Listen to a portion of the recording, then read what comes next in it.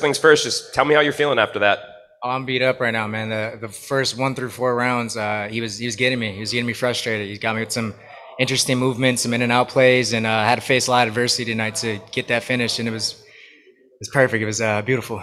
Yeah, where does that rank up for you in terms of career moments? I mean, that's one of the craziest arenas reactions that I think I've heard in a while. I mean, I only got this is like my fourth, fifth knockout ever in my career, so this is 27 fights in, and to see this stuff finally happening, and it's beautiful, man. Obviously, he's a really tough guy. You said you kind of struggled early on. What do you attribute that to? Is it just kind of mistakes, or were there other things you could have done differently? Nah, man, he just had an awkward style. I had to figure it out eventually, and I had to stay true to my plan.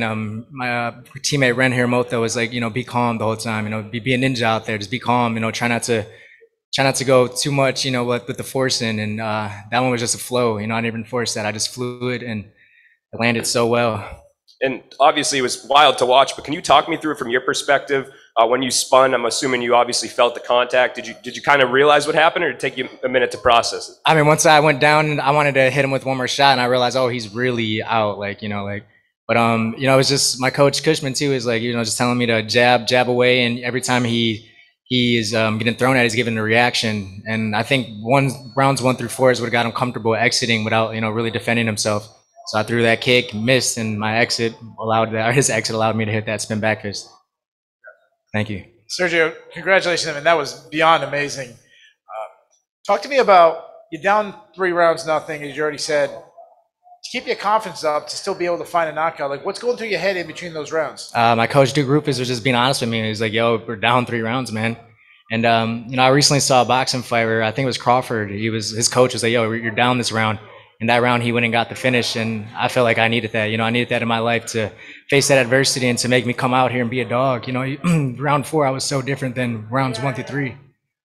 Yeah, absolutely. Obviously, that was a really scary KO on the reverse side. For sure. How do you balance, ecstatic, the whole arena's going crazy, but then your opponent's out. He's out for a long time. How do you balance that? I mean, it's not something I want to do. It's not. I don't want to hurt anybody so bad that they're unconscious like that or have damage later on in their life. So, definitely it's part of the job, unfortunately. But it is what it is, man. At the end of the day, it's kind of bogus to say, but it's better him than me. So that's how I got to be when I'm out here. I'm a very nice person and kind human being, but he would have done the same to me. So, my last question. Obviously, they announced the Grand Prix. You're in it. You're the champion. In the past, Bellator has allowed the champion to pick their opponent. If they give you that opportunity, you're the man. Who you picking? I'm not here to pick anyone, man. I'm gonna let them pick my opponent for me. I'm not the boss of that. They'll tell me who I fight, and I'll never say no to fight. Thank you so much. Hey, Sergio, I mean, congratulations. Right now, if there are any doubters out there, I don't think after that performance there will be any more. But, going into this Grand Prix, I don't think there's a better storyline for you coming in as the defending champ to beat the lineal champ and then, completely unify the belts and then go into the Grand Prix. But let's recapture that journey coming all the way here, striving out of your little older brother's shadow, building your own brand, building your own legacy. It's not easy out there. What is your message for all those little brothers out there that are trying to build their own path? Man, just believe in yourselves. That's one thing I lacked for a while is the belief in myself. And I feel like if I had that trait still tonight, that I wouldn't have got that job done in the 4th or 5th round. I was mentally kind of frustrated out there. I was like, but I never allowed it to destroy my positivity out of there as well. I knew that I could do something great, and I had 2 rounds to accomplish that, and I got it done within 3 minutes and 49 seconds of that round. So yeah, man, it was just patience. I'm really good at being patient. It's 10 years of professional fighter, and things are starting to come out to the way I visualize them. Yeah, congratulations, Sergio. And I'd just like to start by commending you on not throwing that final punch. It shows the class that you have as a martial artist and a fighter. But the other day we were talking about how you said this was the first fight camp where you felt like you could really control your anxiety. You felt like you were very grounded.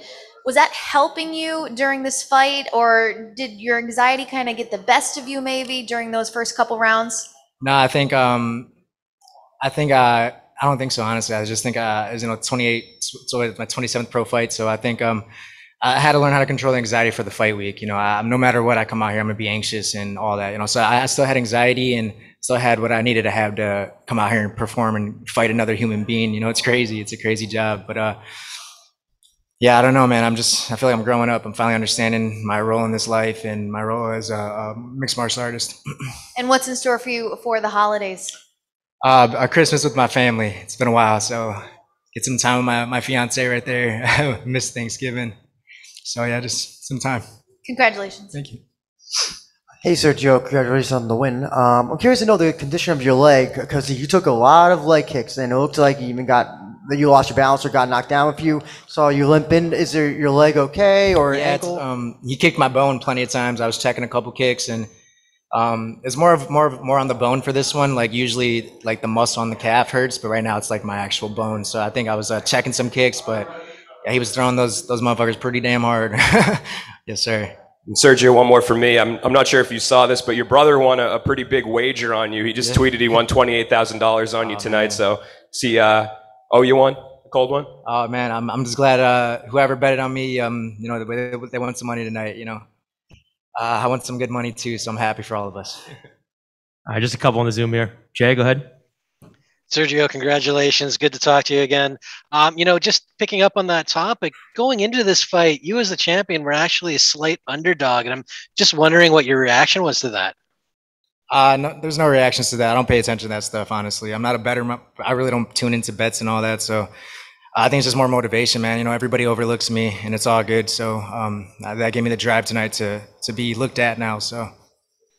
That's good to hear. And, going into the Grand Prix, I mean, normally coming off a fight, we'd be talking about who the next contender is. It's really not going to matter in a sense once the tournament gets going. But what does this do for your confidence going into that Grand Prix?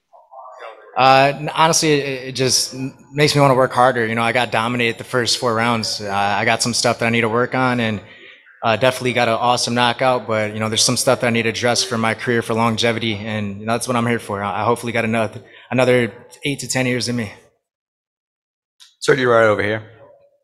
So you threw the spinning back fist a lot throughout this fight, but it seemed like, particularly on the last one that ended the fight, it caught him by surprise. What do you think you did differently to catch by surprise right there? I think just being patient, man. Honestly, he started to get real comfortable in there. We're kind of sharing some laughs in there too. He took me down. I'm like, you motherfucker, and he started laughing and stuff. So I think he got comfortable, dictating where the fight was going. He was doing an excellent job beating me on the takedowns. Some nice jabs into takedown entries that I wasn't really picking on up so well. But I think he just got really comfortable, and his exits weren't as calculated, and that's when I took advantage. And I'm sure, as you could imagine, there's a ton of reaction online to the highlight that was your knockout. A lot of people are saying it was knockout of the year. What do you think? Is that knockout of the year in your opinion? That's the knockout of my career, so hopefully it's knockout of the year. We'll see, man. There's been some crazy knockouts, but I think against a opponent like Horiguchi, 29-3, to pull something off like that, man, and so to see how his body reacted, it's crazy. It took a long time for him to get out of the fight, which is, wild. Thanks, sport. Sergio. Congratulations. Thank you. All right, Sergio, the last one, man. Thanks. No problem. Recording stopped.